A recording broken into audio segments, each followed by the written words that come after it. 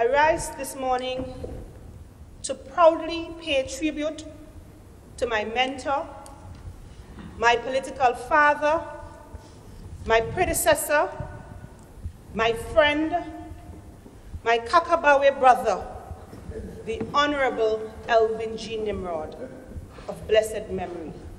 Recalling the life of Mr. Elvin G. Nimrod, Prime Minister Dr. Keith Mitchell, the final speaker in the joint sitting, openly shed tears for the man he refers to as his brother. The current parliamentary representative for the Sister Isles was given the opportunity to give the first tribute to the late Elvin Nimrod. Kindra Mathurin Stewart said it was a sad time for her and the people of Carriacou and Petit-Martinique as they mourned the passing of his stalwart.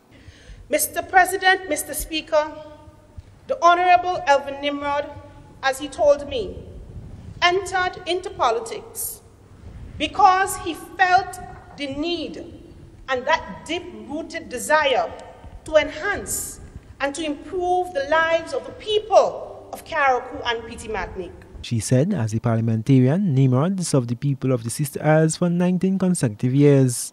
Minister Mathurin Stewart stated the late parliamentarian was instrumental in the desalination plant construction as well as several other projects in Carriacou and Petit-Martinique.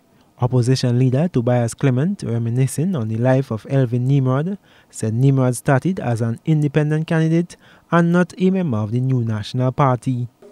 He promoted a vision for Carriacou that is still lasting today.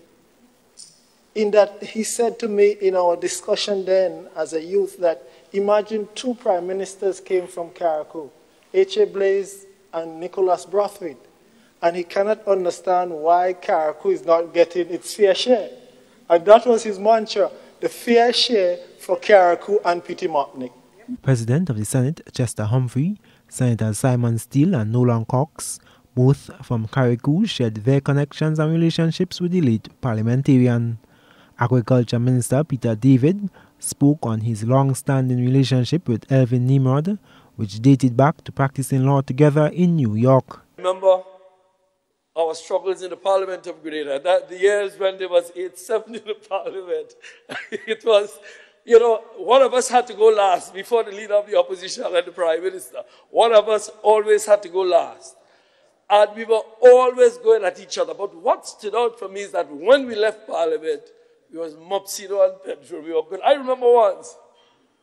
But over the years, we had these issues. Who ended up going last? And I would somehow get to last. But Mopsido, this one time, he worked on me. As it was coming down to the end, he disappeared from the hall. So we assumed he left because he had an emergency. So when it came down to me, I stood and I started speaking. 5 minutes after which Mopsido waltzed into the room and said, "I catch you today."